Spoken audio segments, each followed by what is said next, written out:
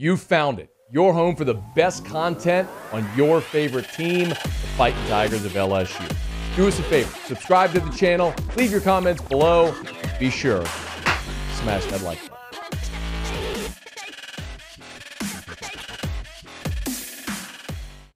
LSU loses to Alabama on Saturday, and much of the angst in the postgame when T-Bob and I were doing whiskey and wine was about Max Johnson.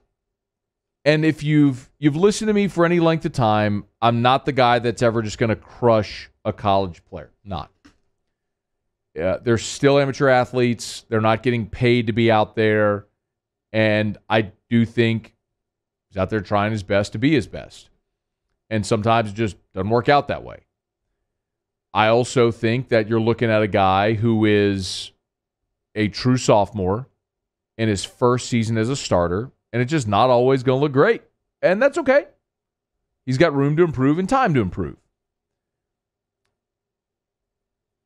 But that doesn't mean you stand pat just because. And, I mean, there were obviously plays and opportunities on Saturday that were missed that Johnson could have made. There's no other way to say it. Look, Ed Orgeron was asked about it. This is 15. He was asked about the fourth down play in the second to last possession where Jack Bech was open, and Max Johnson sailed it.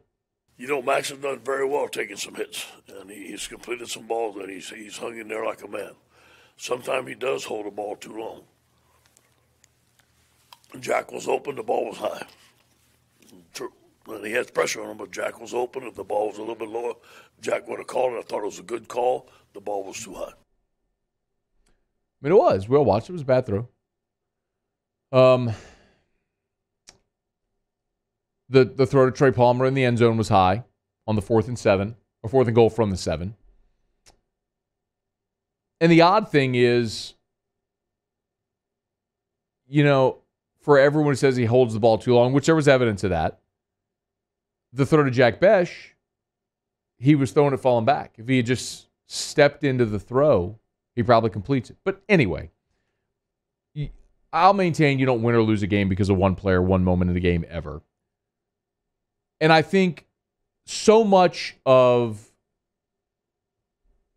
the issue right now is that people came into this season expecting Max Johnson to be great.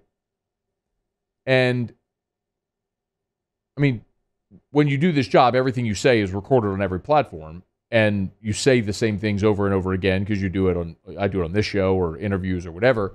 My feeling all summer was that Miles Brennan was going to start game 1 against UCLA. Now, how he played determined, both guys were going to play, and how he played determined who's going to get the job. A lot of LSU fans just assumed it was going to be Max, and I'll tell you this, the coaching staff wanted Max Johnson to win the job in spring, and he didn't. And you're starting to see evidence of why. And now you've got a lot invested in Max Johnson because he started all year. He started 2 games last year, and he started 9 so far this year. So he started 11 games, almost a full season as a starter, but he's still just a true sophomore quarterback with room to grow. I know I've pointed this out, but the most recent time that LSU started a true sophomore quarterback was Brandon Harris in 2015. As a true sophomore, Brandon Harris threw for 2,165. That's you don't have to remember this, but 2,165 yards. He had 13 touchdowns and 6 interceptions. 2,165, 13 and 6. And that 2015 season was interesting because that was Fournette, the great year that Leonard had. But LSU was not very good throwing the football that year with Brandon Harris. They started true sophomore the year before with Anthony Jennings. Jennings threw for just 1,600 yards, 1,611. He had 11 touchdowns and 7 interceptions. So by comparison, and by the way, before that, the most recent true sophomore start was Jordan Jefferson back in 2009. He threw for 2,166, 17 touchdowns. Kind of incredible. And 7 interceptions. Almost incredible when you look at Jefferson's sophomore stats and Harris's sophomore stats, almost identical. Harris threw for 2165, 13-6. Jefferson, 2166, 1 yard separated them. 17 touchdowns, 7 interceptions. I mean, their seasons are almost identical. And it's kind of what you're seeing from Max, who's thrown for more yards. Different style offense, obviously, but thrown for more yards, thrown for more touchdowns, right at the same number of picks. So there's room for growth. But the point being that historically, when you start a true sophomore quarterback, you just don't have great results. It doesn't always work out. You need to let these guys get experience and grow. But that also doesn't mean that you just give them unlimited rope and you don't give someone else a chance if they're not playing well enough, as it should be at any position. And the curious case right now with Garret Nussmeier is that he's played in 3 games. He can only play in 1 more. He can only play in 1 more to preserve his red shirt. Remember, you can play in 4 games and preserve your red shirt. So Nussmeier so far played against McNeese, Central Michigan, and then against Ole Miss. And we haven't seen anything in those games that should wow you to the point where it necessitates playing him. But you also haven't seen anything yet from Nussmeier that says, no way, no how should he be on the field. He was 3 of 10 against McNeese. It wasn't very good, but nothing was really good that day. Against Central Michigan, he only attempted 4 passes. He was 1 of 4. And then against Ole Miss, he actually brought some life into the second half to a mostly lifeless offense. He led a couple of scoring drives. They put 10 points on the board, touchdown and a field goal drive. He was 7 of 12 for 103 and a score. His rating was 157.9, so he played pretty well in a game that was sort of out of hand at that situation. So Ed Orgeron is sitting here weighing this, and ultimately, what he said is that, can you play 10, please? That it's going to be a situation this week where the 2 quarterbacks are both going to get starters reps. I'll be 50-50 in practice. Let them split it, and we haven't decided. Jake and I talked about it this morning. We haven't decided exactly how we're going to do it in the game. It may be first quarter, second quarter, maybe a couple series. This series, it all depends how practice goes, depends how the game plan is. If Max plays better than Garrett, he's going to be the starter. If Garrett plays better than Max, he's going to be the starter. We'll let him battle it out. And that's one of the things where I think we take Ed Orgeron at his word because he's done that. He did it with Joe Burrow when he came in.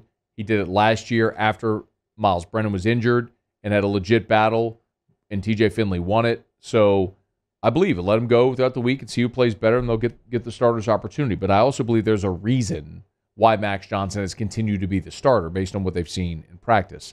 Now, practice is practice, and a game is certainly different, and maybe that's why they're at this point. But the question I alluded to is Garrett's played in 3 games. He's got 1 more.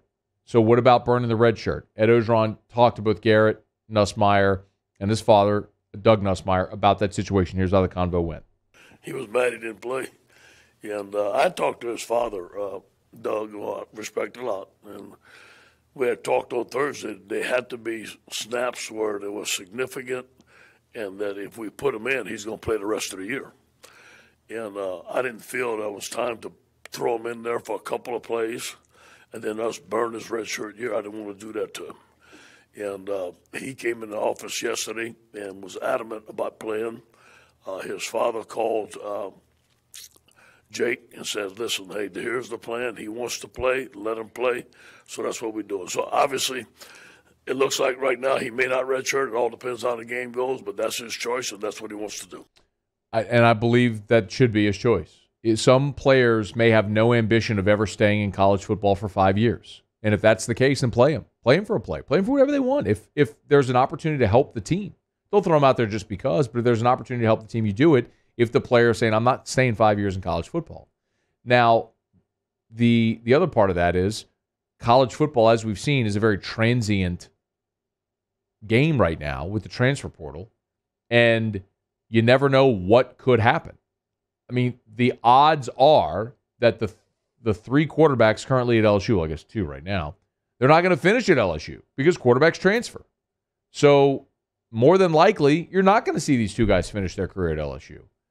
Would he need that year at another place? Maybe, but Doug Nussmeier is a college coach. He's smart. He can advise his son. They can make that decision. If he wants to play and he's the better of the 2 guys, you run him out there and you play him.